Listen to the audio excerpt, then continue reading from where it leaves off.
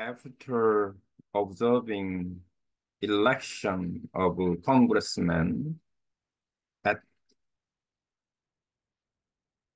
small county, I came back to my office.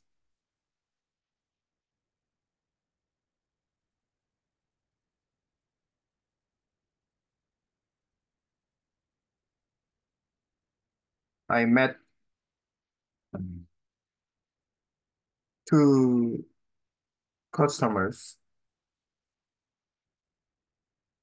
who want to do paddleboarding. They already have experienced the surfing 2 times, but the waves are not good for surfing. So they decided to do stand-up paddleboard. But it was first time for them to do stand-up paddleboard. So I suggest I will I would teach them and went together with them. So I gave a short lesson about how to paddle on the SUP and using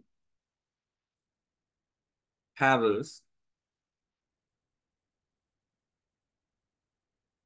After lesson, we got ready to go out, go to the sea, and then with the pin, leash, and paddles, we brought the SUP to the beach side. The wind blew from southwest. We turned socks over on the sand, and I explained about the wind direction. So why should you paddle against the wind? The reason why, if we follow the wind direction, it's difficult to come back. But if we paddle to against the wind, and when we come back, it's very easy. So after explaining, we paddle to the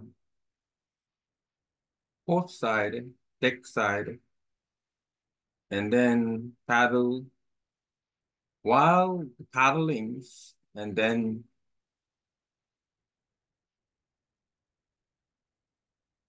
one of the customer fell down into the water. And first time to jump on the board or swim on the board is not easy. So when he struggled jumping on, I told him first, and then he put the paddle on the deck of SUP, and then uh, swim to make legs floating, and then kicking with the legs, and then he could jump on the surfboard while lying head down, and then he recovered, and we paddled to the in front of the yellow house at the high tide. We practiced the turning direction and kneeling position and how to stand. Some practice.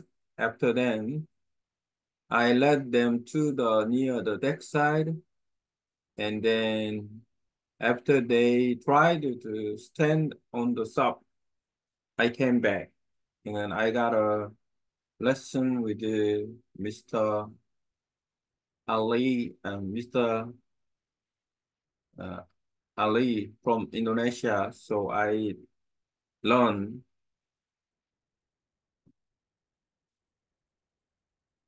I learned Bahasa Indonesia with him.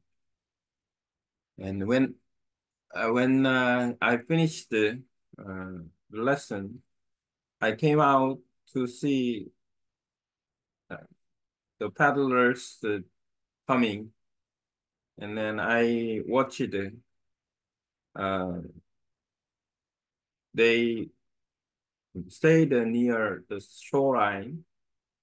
Mm.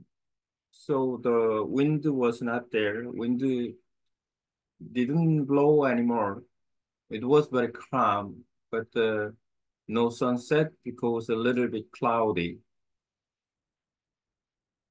And when I came to my shop, and then several, maybe 10, 20 minutes later, they came back.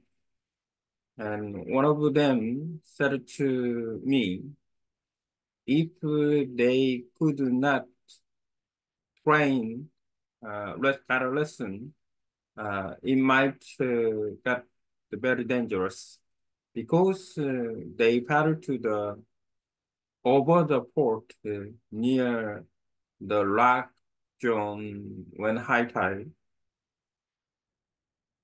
So when I heard uh, they had been there, I was surprised because it was it could be dangerous as the beginners, and then current very strong. Also, the time is in the evening. What if they lost their father or the boat and then falling down to the strong currents? So if I yeah imagine that situation, a really serious problems. Even though I told them after practicing, followed along the beach and paddle to come back. And I didn't know why they decided to go over the port and then did some adventures to the water. Still wonder, but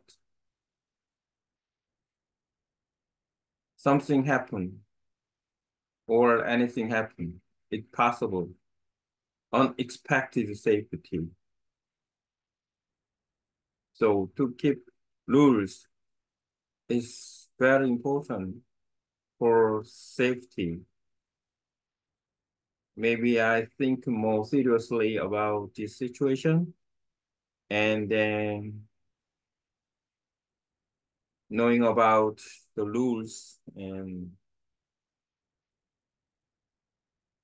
yes, we should get the rules about what to do, and then planning what not to do is really important.